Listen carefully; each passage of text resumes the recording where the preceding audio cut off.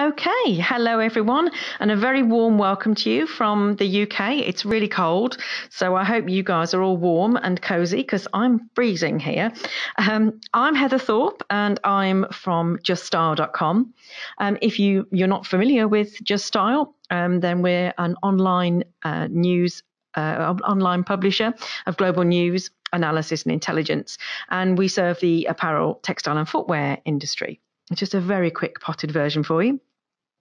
So thanks again to everybody for joining today's expert webinar, which is brought to you by Alvanon, and it's called Success in Today's Plus Size Market. I'll soon be handing you over to today's speakers, but before I do, I've always got a nice little list of housekeeping points that I'll just bring to your attention. As I mentioned just a little few minutes ago, following today's presentation, there is going to be a live Q&A, which will be around 10 or 15 minutes. So if you'd like to send us your questions, we can put these to our speakers during that session. You can do that, as I mentioned, in the questions box that's in your GoToWebinar menu panel. As I say, unfortunately, you can't directly speak to our presenters today, but I can do that for you. So please send me your questions. If we don't get time to answer all of your questions, which normally happens, then we will pass them directly through to Alvanon, and they'll respond to you offline and hopefully answer your question for you then. I'm going to be available during the presentation if you do have any queries or technical issues, so you can contact me through the chat box. Finally, there will be a recording of today's webinar. It's happening as we speak, including the Q&A session, and this will then be made available to you to view again on juststyle.com, which is www.just-style.com, and that will be hopefully within a week. If you've already registered, which of course you have, the link will be sent to you directly from GoToWebinar, so you'll be able to watch it again at your leisure and share it with your colleagues, etc. So I'm just going to introduce you very quickly to today's speakers and tell you a little bit about them. So our speakers for this event are, as you can see on your screen, the lovely Don Howard and Alice Rodrigues. And today they're going to combine their unparalleled experience and training in alternative sizing to present on current opportunities of the plus size sector and the most effective strategies for success in this complex and underserved market. So Don Howard is the Executive Director at Alvanon. He joined the company back in 2010 as a consultant and was named Executive Director of its global consulting team in 2013. He heads Alvanon's team of consumer insights analysts and business strategists and established the group's renowned professional development series of training, workshops, and seminars. Don has also played a pivotal role in Alvanon's evolution into a highly respected consultancy group. With over 30 years of experience in apparel wholesale, vertical retail, design and manufacturing, he has worked closely with many of the world's foremost apparel organizations, helping their technical design and product development teams improve, streamline, and align key practices and processes. He previously served as Vice President of Technical Design for Ann Taylor, where he established and maintained excellence in product development and quality. His responsibilities included global technical organization, selection, development of talent, and employee improvement programs in the technical design arena. Prior to Ann Taylor, Don was the Senior Director of Technical Design and Quality Assurance for Retail Brand Alliance and was Pre-Production Manager for Ellen Tracy. Earlier in his career, he served as a production manager for the couture houses of Pauline Tegeer and Arnold Scassi. So I'll bring you on to Alice Rodrigues, as she is a senior consultant who joined Alvanon in 2011 after spending over 35 years in the apparel industry. Her expertise encompasses garment construction, pattern making, and fit development, in addition to product development and technical design. Having held both line and management positions in global manufacturing operations, she brings proven strategies and solutions to the complex tasks of garment standardization, fit, and manufacturing processes. So before we start, here's a fun fact for you. Alice and Don combined have over 60 years of experience in plus size. So you can't get much better than today's speakers to learn a thing or two from. So without further ado, I will pass you over to Don, who will begin today's presentation, and I'll be back with you for the Q&A. Heather, thank you so much, and thank you for the introduction, although it was probably a little too long, but I appreciate that. And thanks to all of you who have joined our webinar today. Really, really important for us. This has been a very passionate subject for both Alice and I for many years, is the plus size market. And today, there's just no shortage of surveys, data, financial metrics that quantify, opportunities that exist in plus size, and certainly not just in the US, but in many other countries around the world as well. And, in our work, in our consulting practice with clients, this subject over the past 5 years has really been one of the most dynamic things that we've talked about with our clients, and also most dynamic in terms of change and innovation. So what I'd like to do is, first of all, give you an overview of the types of subjects we're going to be talking about today. We hope that this is very informative for you. I think it's always important to start at the beginning and understand what is the historic evolution of plus size apparel, and how does that lead to where we are today. Data is so important today in business. All of us have data. Data is available, and it's used very importantly to help craft and define and hone in on business strategy. So data is a very important part of our daily lives and how we help our clients achieve their strategic objectives. So, what does that data tell us about this evolving market? Alice is going to share some of the insight, tools and tips and strategy recommendations that we see and that we've had experience with in the plus size market. And also, maybe look at some of the other opportunities in the plus size market that we might not be seeing right away, but certainly things you want to consider as your businesses explore strategies in this area. So the history and evolution of plus size apparel, the thing to note here that I think is important is it's just not new. It always amazes me, really, when clients are talking about it as though it's a brand new subject. But truly, plus size product in women's apparel was developed over 90 years ago. And it might be hard to believe, but at the same time, when there was a rise in ready-to-wear manufacturing and a certain sizing standard was set into place, there were people who just simply did not fit what was considered regular size clothing.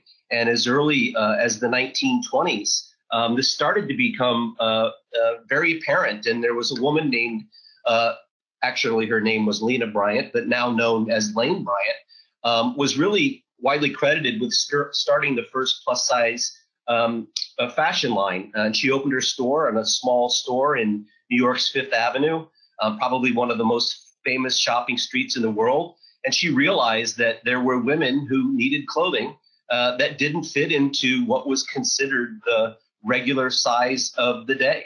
And interestingly, they were referred to at the time as stout women, which, you kind of have to chuckle at that when you see it now.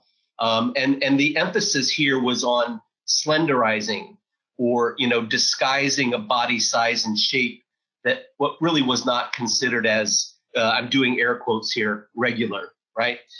The other thing that's fascinating to me about Lane Bryant is that she actually measured, she was a real pioneer in data. She measured 4,500 of her own customers to help her create that plus size range. And she defined plus size as someone who had a bust measurement, and this is in inches, between size 38 and 58.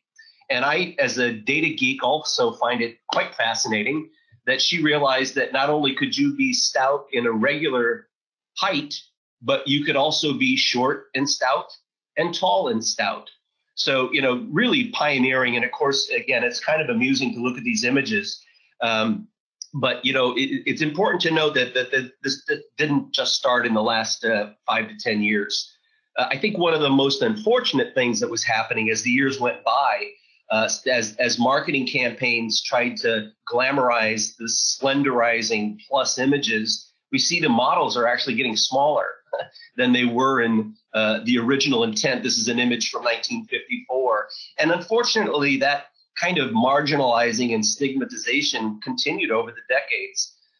In the US in particular, the 80s, 90s, and early 2000s, plus size product did start to proliferate. Maybe not on Fashion Avenue, but many other brands embraced it. And also, I should also note that in the 30s, Evans in the UK started out. The original name was Evans Outsized, which again is kind of a nod toward the fact that they were creating product for people who weren't fitting into that normalized size range of the day. So what's starting to change here? I think what's important to understand is today the emphasis is not on slenderizing or disguising your body.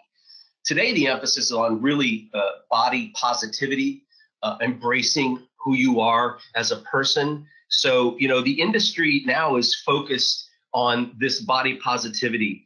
I think the seminal moment on this trajectory was in 2004 with this very bold and maybe controversial Dove campaign where the message was really about rethinking traditional assumptions about what makes one beautiful or what makes one's body image, self-important and not according to definitions that other people might have for you. So this is really kind of where we're seeing a change. That was in, like I say, 2004.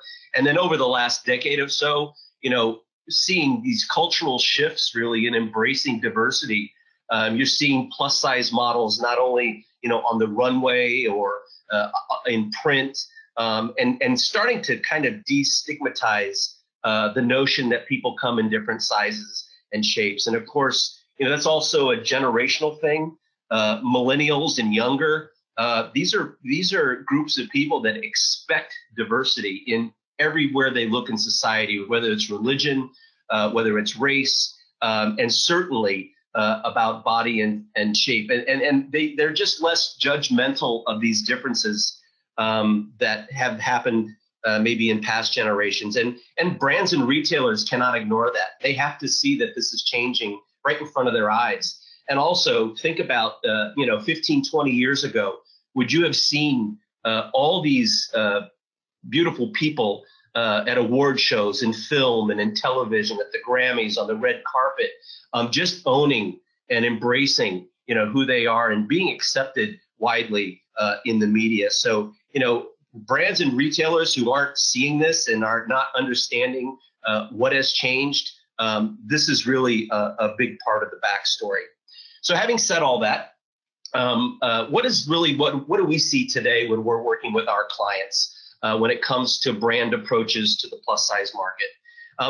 They kind of fall into three essential categories. Number one, we have, fashion brands, which really still make decisions either to ignore or, are very tepid about entering or discussing it. And probably for good reason, because it does take a lot of effort and expertise to do this. This is not something that you enter into lightly. It's almost like starting in another total brand. So, there's good reason why people would be cautious about entering that market. We have another group of customers who have the startup nature, right? People who just get it. They're seizing the market opportunity and they're having a lot of great success.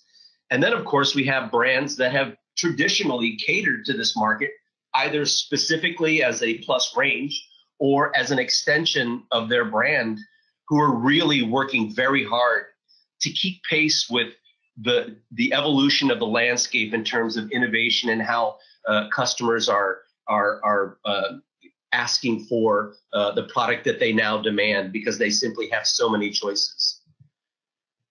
Alice, welcome. Would you like to talk a little bit about how we might define plus sizes? Certainly. Thanks, Dawn. When we start talking about plus, that can mean different things to different people.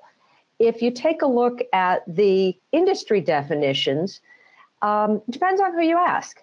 In the industry, a common response might be any size above a size 12. That's typically plus sizes have started at around a size 14. All of this is changing though. Some people might tell you that it's the 16, 18, or 20, or even a higher size that's just part of an extended Missy size range and not really separate, just bigger.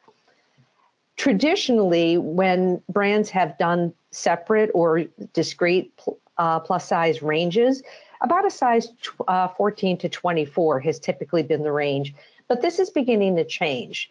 They're finding that there is demand for even larger sizes above a 24. You know, even a 20 going up to a size 30 is not unusual at all these days. And some brands will even go up to a size 40. The most recent ASTM standard actually does go up all the way to a size 40. And they're finding that there is demand for it. Yeah, Alice, I'm sorry to interrupt you. For our friends around the world, the reference points that we're giving you right now are US sizes. So sorry that you might have to do the calculations in your head, but this is just for simplicity's sake, we're talking about US sizing.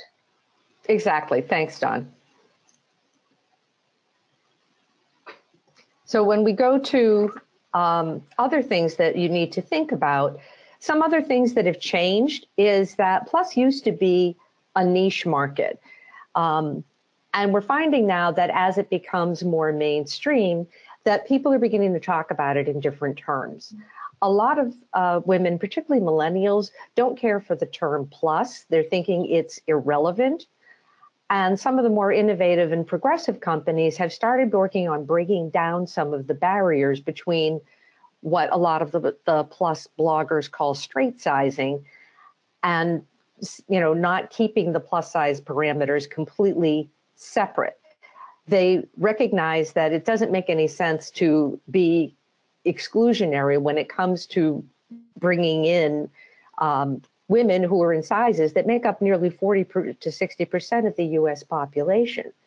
And those numbers are not much less in other parts of the world, particularly in Europe and in South America. There are nearly as many full-size women. But there are some things about this that we have to think about. Even though many of the millennial bloggers prefer the word curvy, there are some pros and cons about moving away from the word plus. The reason that a lot of younger people don't like the word plus is that it has an historic stigma around bigger sizes. It may have been pushed in the back of a store, or some brands only offer it available online. And it's kind of made women who want those sizes feel marginalized. And that's why they've started to come up with different words to describe themselves. A lot of the bloggers in the plus world identify themselves as curvy or curved for that reason. There are other terms that are more, that are older terms that might also be thought about if someone doesn't care for the word plus. Full figured or women's sizes have been used to separate them from smaller sizes. There is, however, another point of view on that. There's a woman named Rivka Baum, who's the founder of Slink magazine, which is a magazine in Great Britain that is exclusively for plus size women. And her take on this is, why drop the word plus? Brands are finally embracing it and reclaiming it and beginning to make fashion and recognizing that larger women want fashion. Why make it a dirty word now that everybody's decided that they're going to cater to it? One of the other challenges about identifying plus, as the word curvy, is that women come in all sizes and shapes. Regardless of what size you are, you might be curvy, you might have a straighter figure, you might have broader shoulders or broader hips. There's no one shape that really defines plus. So this creates a bit of a challenge for manufacturers and brands who are in the plus market. We certainly don't want to alienate our customers by segregating her away from smaller sizes, but we also want to let those consumers know that there are products that are designed and fit specifically for a larger figure without having a stigma associated with it. And the challenge, like we said, with the word curvy is that it connotates shape rather than size. It's, that's a bit of a challenge. Donna's going to talk a little bit about the data in the market now. Yeah, thanks a lot, Alice. Data, as I said, is king. And, what is data telling us about this evolving market? One of the most important things, as I mentioned earlier, is this is not a U.S. phenomenon. So if I look at this chart, which is kind of a global snapshot at overweightedness and obesity prevalence, and this is from 2015, so let's say this is almost 3 years ago, for female adults who are over the age of 20, the orange indicates the percentage of overweightedness, and the kind of turquoise bars represent obesity. So even in countries like Japan, China, Italy, and France, you're seeing levels of overweightedness, right? And then you see the trajectory that's occurring here with obesity. Most people thinking the U.S. is the #1 obesity rate in the world, and that's simply not true. Saudi Arabia has the highest rate of obesity on the planet. Now, what does this tell me? It's very interesting to know that, for someone who is overweight, that would give us an indication that there might be a need for bigger sizes in a regular range. But once you start to talk about obesity, that's when you're talking about the true plus size customer in terms of not only size, but the shape that's going to occur when someone is in fact obese. So not only is this a medical kind of a terminology, but it's an indicator of opportunity in the market. We can take this as granular as we want to get with it. I love this map. It's a heat map of the United States. And for those of you who don't live in the U.S. or not familiar with a U.S. map, we can subdivide states by counties. So this heat map gets down to the county level for obesity prevalence for women. And on surface, you look and say, hey, the light blues and the blues, that looks, not so bad. But if you look at the legend at the bottom, blues up until light blues represent a 20 to 30% obesity prevalence. And then you start getting into the 40, 50, where it starts getting yellow into orange, and then red is up to 60% of an obesity rate. So if you're a brand or a retailer in the US, you can use this data to really start to look specifically at what opportunities might be available for you in your market. Also, as I was noting, distinguishing between overweight and obesity, if you look at this chart, this starts to track overweight and obesity from 1960. And this is U.S. women. And again, that's the viewpoint that I'm going to take here. But this would not be dissimilar in many other countries in the world. And not only are we tracking overweightedness and obesity, but now we're talking about extreme obesity in this 30 in the purple. So, this is where you're seeing this rise in proliferation in the need for much bigger sizes than one might have currently imagined. And if you happen to be in the uniform business, you've known about this for a long time because you have what's known as a 100% fulfillment obligation. So again, for some people in the apparel market, this is not news. Back from a data point of view, I kind of like to show this chart. This is a scatter plot. This is our data of U.S. women. So each and every one of those little dots is one person's body scan. And what we have here is, from a data point of view, a very strong positive correlation when we compare the waist to the low hip. And again, forgive me, this is in inches for those of you who don't work in inches, but for illustration, I'm sure it serves the point. And we can see here a general band of size and shape. People over here are bigger, people over here are smaller, people toward the top half of this chart have less or no shape, and people toward the bottom have even more shape. But what's interesting, if you segregate it into what a size range might look like, this is the opportunity you're looking at in plus size. It's Sorry, I'm being too fancy with my cursor. Here's our plus size opportunity. If you were just simply to define on the low hip where a measurement would begin at, say, 46. So again, using data to define and quantify size and shape in general. And then, of course, each and every one of this broad band of data here, within that are subsets of different shapes. So you can kind of go nuts with this data and start to talk about it in many different ways. But as I said, data is key and critical to understanding your target market, what sizes and shapes you would need to be able to cover them effectively. Alice, you want to talk a little bit about some of the insight, tools, and strategy and some recommendations that we can share on plus size? Yes, and thanks, Don. There are some things if you're developing plus size product as a brand or a manufacturer that you need to think about that are quite different from developing smaller sizes. They require a very thorough understanding of pattern making, and you've got to understand the shape of the plus body and how it differs from a Missy body. A lot of brands, as Don was saying earlier, have kind of ignored or avoided entering into plus in spite of some of the compelling market opportunity. And there's a couple of reasons for that. One is that there is, quite frankly, a scarcity of skill sets in the world, both internally and at the factories. And that when we talk about skill sets, it's not just the technical skill sets. It's, merchandising, design, and technical pattern making skill sets. And one of the things that's happened as Plus has begun to get a lot of traction as a market opportunity is while you've got a growing demand, you've also had a declining skill set. Most of the brands in the United States have delegated their pattern making to their vendors or their suppliers.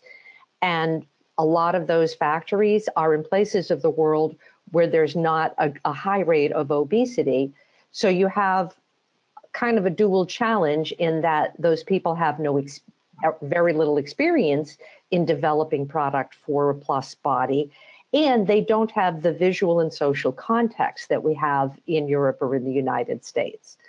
So that's an opportunity there. Logistically, also, plus apparel is more challenging than doing something like, say, a short or a tall product, because it can't be done with mathematical conversions off of your basic, Missy average height product. The balance has to be different. The styling and the construction and the proportions are all completely different from Missy. And having that technical capability and expertise are really key to success. Other things to think about is, as we've been talking about the evolution of plus sizing, is that historically, a lot of plus size standards were just bigger versions of a Missy shaped body. There's a lot of things that you need to think about. A Missy size range can't just be graded up into plus. It gets to a point where it may be it might be a size that's appropriate for her, but it's not going to deliver her a really good fitting garment. The shapes and the balance are completely different. And this applies to both the aesthetic and the technical proportions of the garment. You can't just take it at face value. A lot of things need to be different. These bodies here, what we see here is a good illustration of why that's so different. What you see here is the mesh outlines of a form that's developed for a plus size and one that's developed for Missy in the green. And you can see in the overlay that there's a lot more to the difference in these bodies than just the size. From a pattern making standpoint, what any pattern maker knows is that the more volume and shape there is in the body that you're fitting on, the more engineering is required to get a good fitting garment. You've got to think about darts and seam placements and opportunities to distribute that fullness in a way that's going to result in a clean, smooth fitting, comfortable garment. There's a lot of things here, like say, for example, if you're looking at the overlay of these bodies, how much more projection is in the plus bust area, and what might you need to do to a pattern in order to compensate for that. Sometimes there are some Missy product that don't have darts in them at all, that you might want to add a dart or a seam. A lot of different ways to think about that. That also has an impact on the balance of the garment, because that relationship of the front volume and the distance that it takes to get over that is greater than the distance in the back, whereas in Missy, they might be more similar. Other things that might happen is you look at this and wonder, okay, how about the way the leg girth is distributed between that Missy and plus body, where the leg comes into the body on the plus? It's not just a different size, it's a different relationship of angles and proportions. Other things to think about is, say, even the fullness of the belly on a larger body tends to have an impact on the way the pants will sit. One of the common challenges you see in plus garments is when you're fitting pants, if you just take a Missy pant and grade it up, the fabric tends to fall down in the front and create a very unattractive pool of fabric right around the rise area. And you have to accommodate those things with different pattern shapes. And it takes a bit of creative license to achieve that, both technically and aesthetically, in order to accomplish that. You can't map it literally back to a Missy style.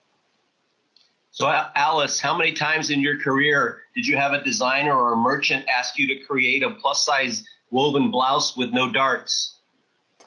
Over and over again, and then also not understanding, like say in a knit top, they want to get rid of the fullness in the armhole, and spending literally decades trying to explain why that's not going to happen.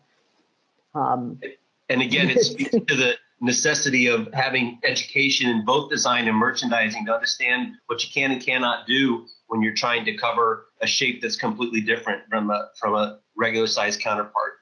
Exactly. There are a lot of differences, and there are, simply, patterns, as we all know, are flat pieces of fabric developed from flat pieces of paper. And the more curved the shape is that you need to fit them on, the more engineering and the more, like I said, kind of a creative license and interpretation and understanding is required in order to achieve a good fitting garment. Absolutely. You don't want to get rid of the fullness in the armhole and then create the whole garment hiking up in the front. That's not a good trade-off. Great. Thank you.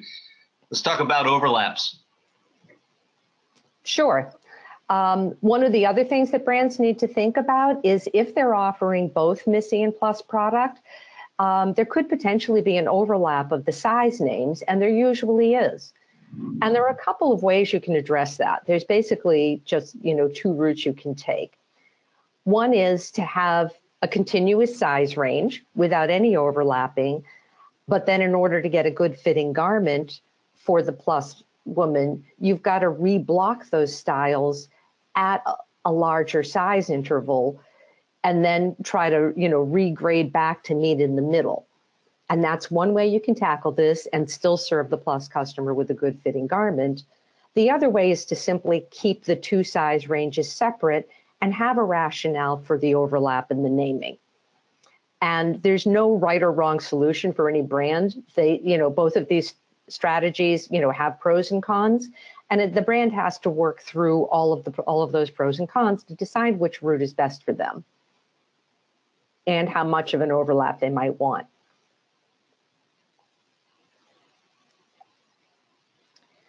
Here we have an example of what that overlap might look like. And what you see here is a typical US Missy size range, which runs from a US size 4 up to usually an 18 or a 20, and the kinds of measurements that are typical in the US for those sizes. The next thing that you see is a typical US plus size range.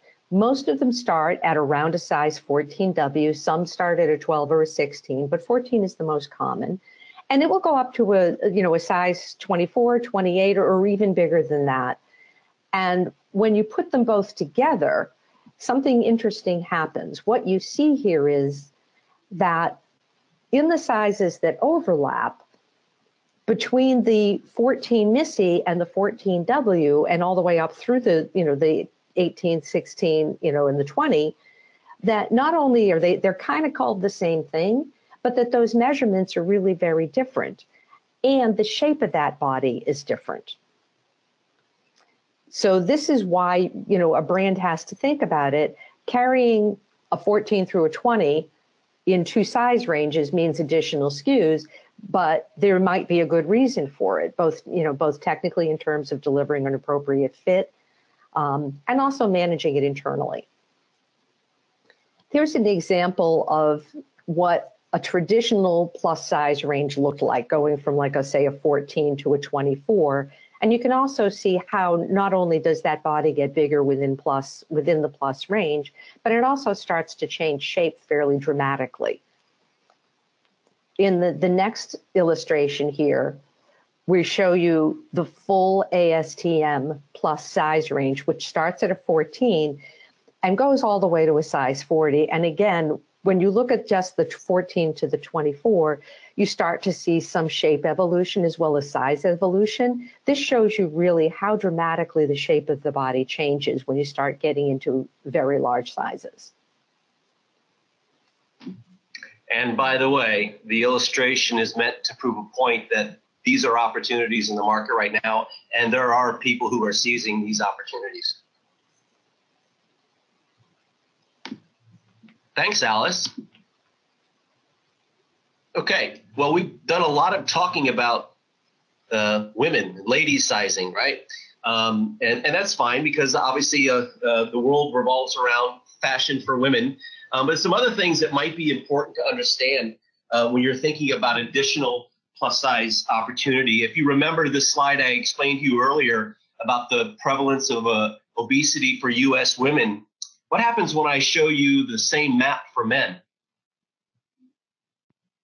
Wow, right? So again, this map would not be unlike other countries in the world. So it's important to understand, other places to look besides ladies' fashion. And let's face it, guys like to look good too.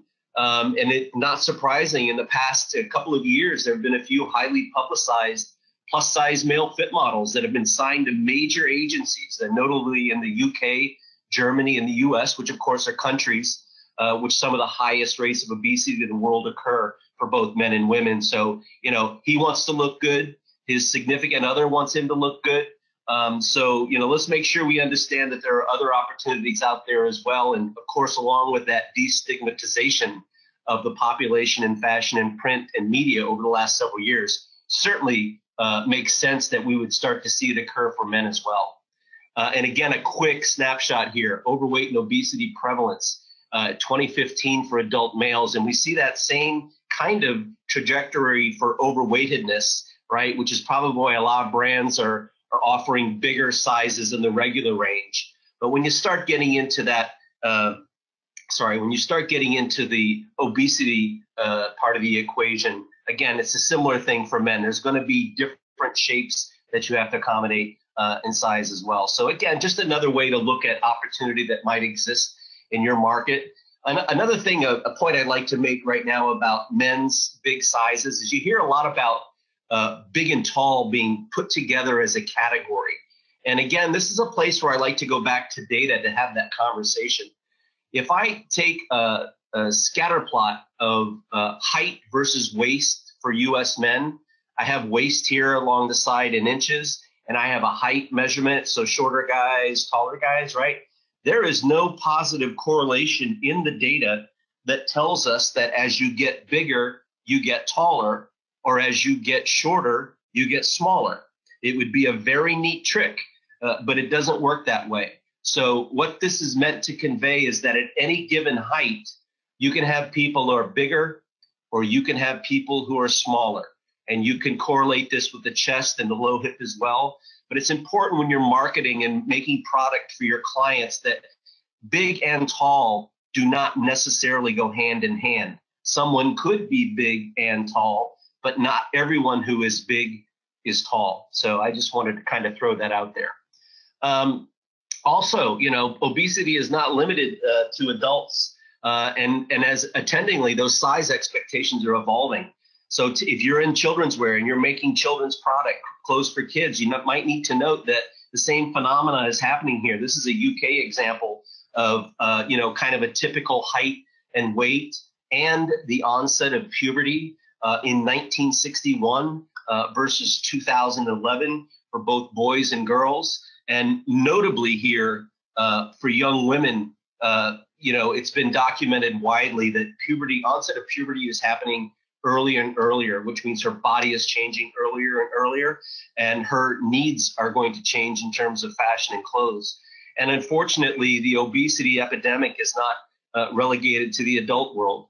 This is from The Guardian, May 30th, 2016, and it was a headline that 1 in 3 children aged 6 to 9 in Europe are overweight or obese. So again, regardless of how you feel about the data or you feel about what's happening from a health point of view, from a market point of view, in terms of creating apparel, these are opportunities that exist and they need to be addressed.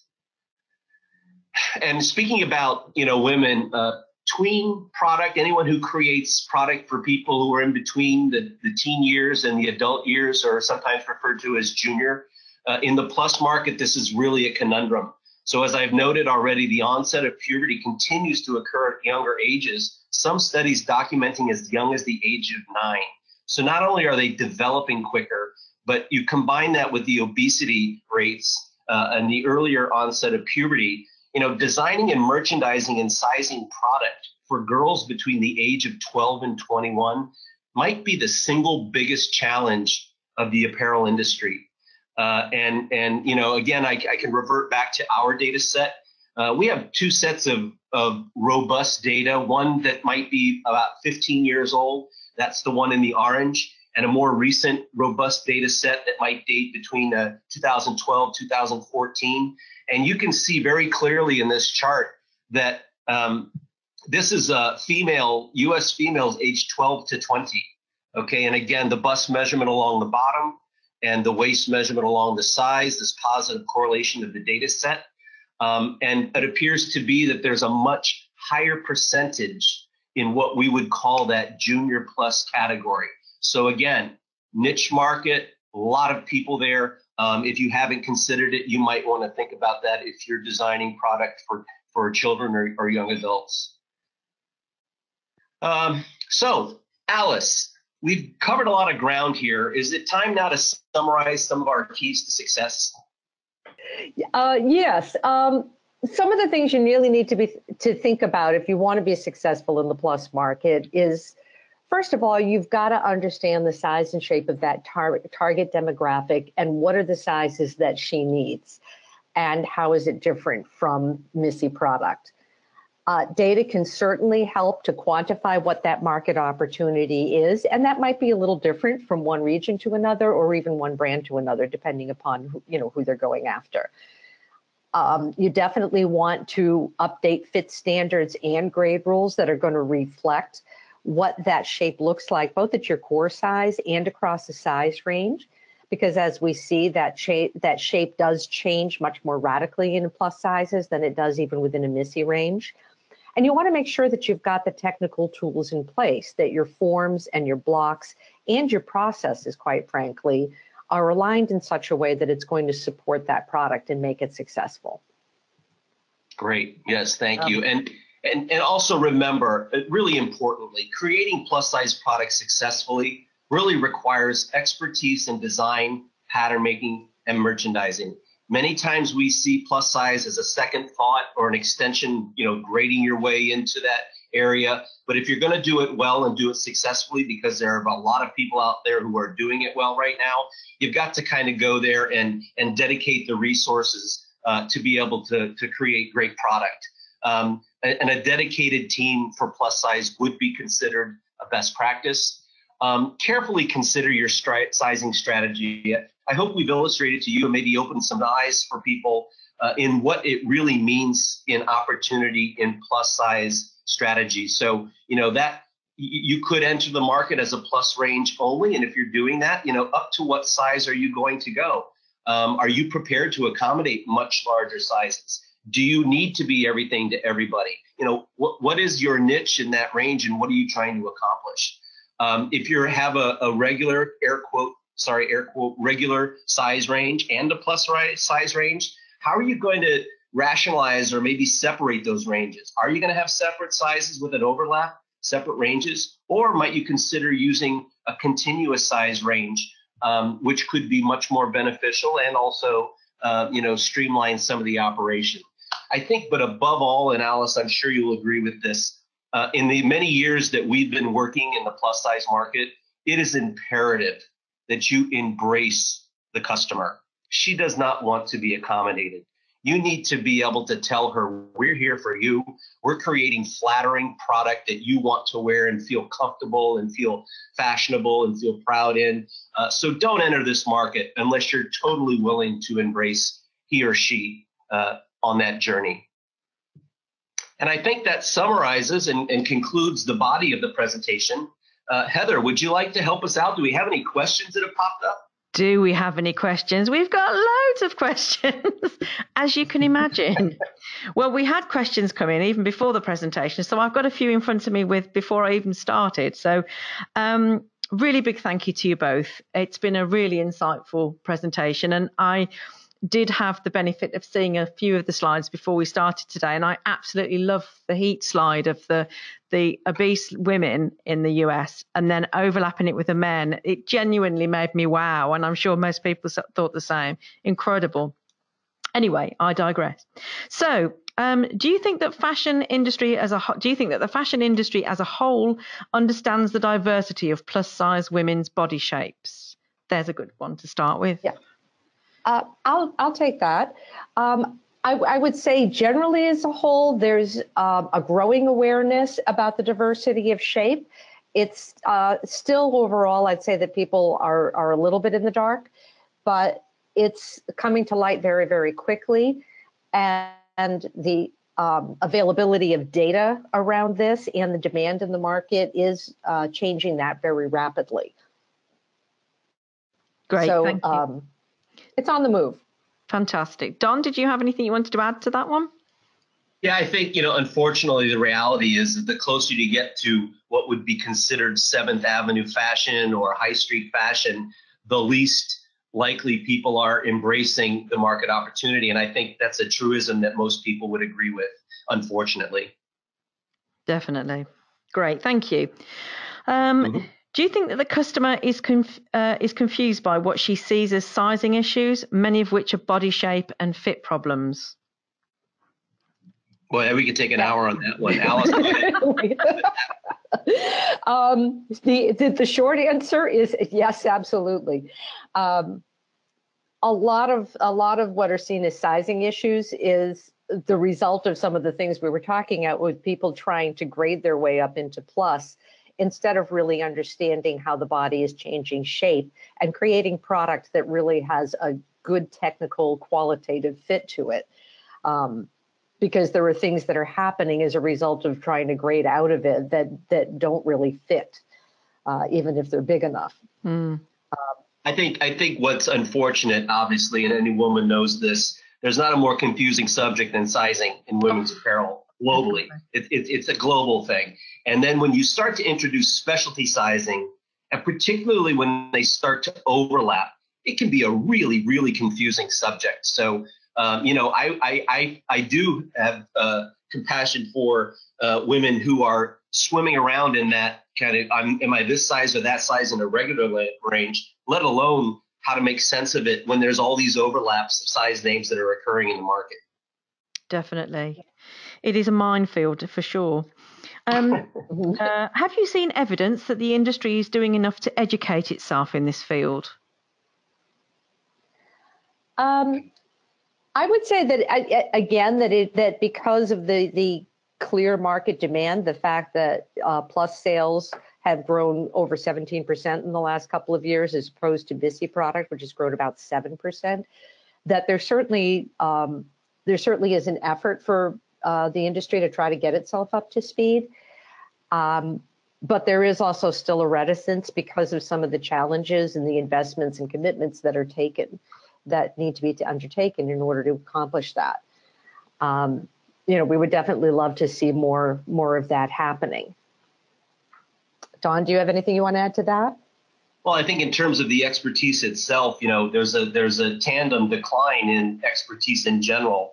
And 20, 30 years ago, when Alice and I might be involved in creating plus size product, there were dedicated teams. You wouldn't consider giving a plus size product to a pattern maker who didn't have any experience. You had a whole team of pattern makers that did nothing but plus size. So, there's a general decline in skill sets in industry, let alone in a specialty sizing arena. So I don't know that enough is being done to address that. Thank you. Okay, this one is specifically mentioned to as Alice. So Alice, you mentioned current ASTM regarding plus going up to 40. It's my understanding updating this range has been in committee for quite some time. Any idea when it may be updated? It was actually published and approved just about a year ago, so it is out there. Okay. So, yeah, and there's a number of they develop standards for both two figure types, which is great. One that's a straight, represents a straighter body, and one that represents a curvier body.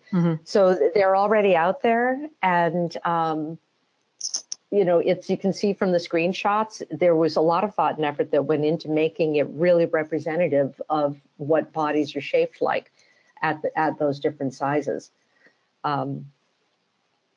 So anybody who wants to, I'll put in a plug for ASTM, all of that information is available on their website as well. So yes, the good news is it's there. Okay, lovely, thank you. Another question here for Alice. Can you briefly describe the rise pattern shape difference between Missy and plus sizes? It is a good question. It's hard to do without visuals, but I'll give it a shot.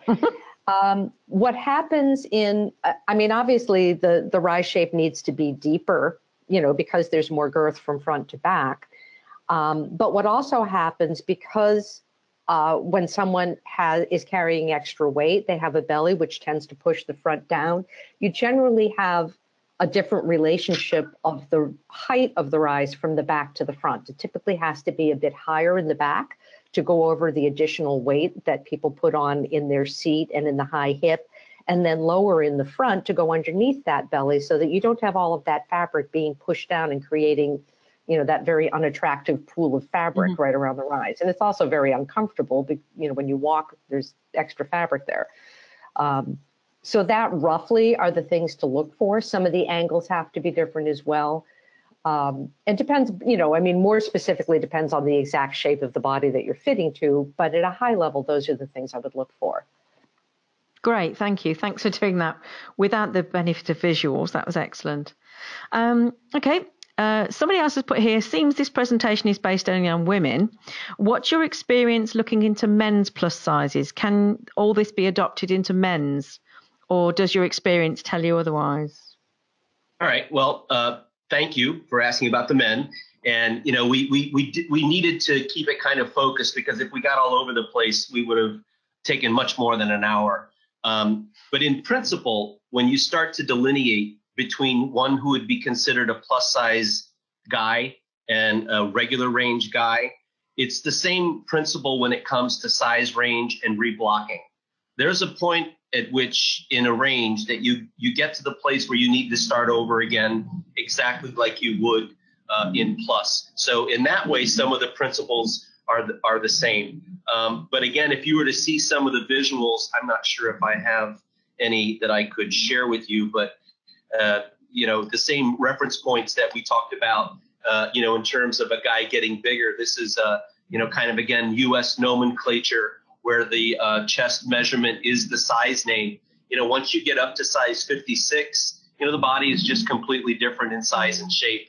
And again, kind of owning back to that ASTM big men lineup, there's no shortage of challenges in creating product for the men, just like they are for the women. So in principle, kind of the strategies might look the same. Obviously, the technical realities are going to be a little bit different. Sure. Yeah, that's great. Thanks for finding out those slides so quickly. That was great. Okay. Do you have any idea? sorry, do you have any data to back whether plus size customers tend to be more loyal than the average? I don't know that we would say that plus customers are more loyal than Missy customers. I think that in general in the market, what you see is that if you create good fitting product and you deliver on it consistently, consistency is the key to customer loyalty, especially when it comes to fit. You know, we always say it's the design and the fashion that gets them in the door. It's the fit that brings them back.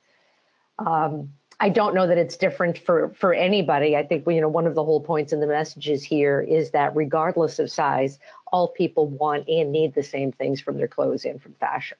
Definitely. So, I mean, somebody's put here, awesome overview. Thank you. So I'll pass that on to you as well. Do you have any data on the Australian plus size market that you could share?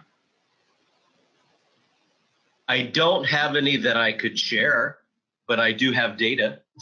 Okay, well, maybe that's one to look at offline, because that would maybe of interest. Okay, and how big is the kids or teens plus size market at the moment? Alice? Again, I don't have specific data to quantify that. I will tell you that the rates of overweight and obesity are increasing among tweens and younger people, as we were saying before, and it is a growing market, and it's a very important market. You know, we would have to, you know, do a little data mining to actually quantify that. I think that the chart that Dawn is pulling up here now shows that it is definitely on the increase. As you can see here, the purple dots represent newer data. So this shows you the evolution of that market over a period of time. You know, and again, we could take it offline if we wanted to dig a little deeper into that one. Yeah. Yeah, feel free to call us and we'll be happy to help you on that. Absolutely.